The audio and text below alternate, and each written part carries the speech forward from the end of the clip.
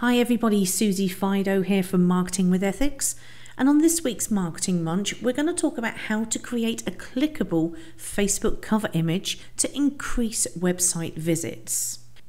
So let's take a look at our Facebook business page first of all. So here we are. Your Facebook cover image is often the first thing that people see when they go to your business page. So make sure that the cover is bright, clear, cheerful. Also gives a very brief bit of information about yourself, but you don't want to fill it with tons of text or too many images to make it too busy. And it's a fantastic marketing tool to actually advertise a promotion or offer that you've currently got going. So whether that's a free ebook, whether it's an event that you've got coming up, or in this case with our page here, is joining our Facebook group, The Ethical Marketing for Business Owners. But you can take it that one step further and actually make your Facebook cover image a clickable image so that people can go off and actually sign up for whatever the offer is. And I'm going to show you how to do that now.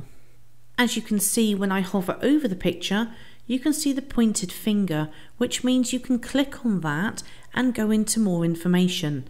And if I click on it now, here's what you will see.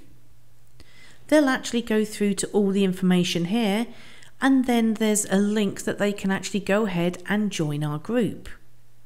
How do you do this? Very simple. All you do is create the image you want. So I'm going to change the image on this one. I'm going to choose it from a picture that I've already created, and this may be familiar with some of you. Okay, and this is for our free ebook, the Facebook ads winning recipe, so you can reposition it. We've added the photo, so I'm going to save that. Now to add text to it, you can simply click on there, and at the time of uploading the image only, you can then click on add a description, and this is when you then add your details.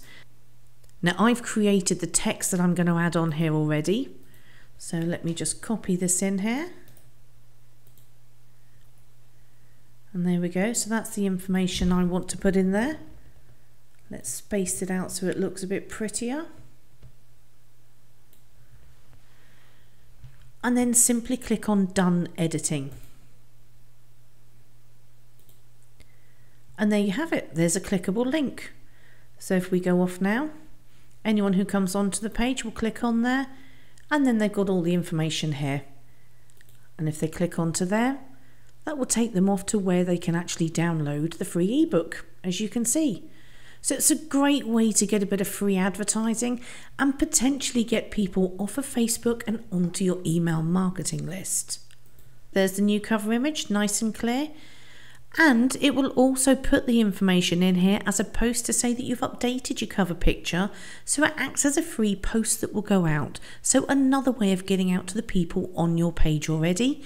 And if you really wanted to, you could then boost the post as well to reach other people who are not already on your Facebook page. So that's this week's Marketing Munch completed on how to create a clickable Facebook cover image. This is Susie Fido from Marketing with Ethics, signing out for now, and I will speak to you next week.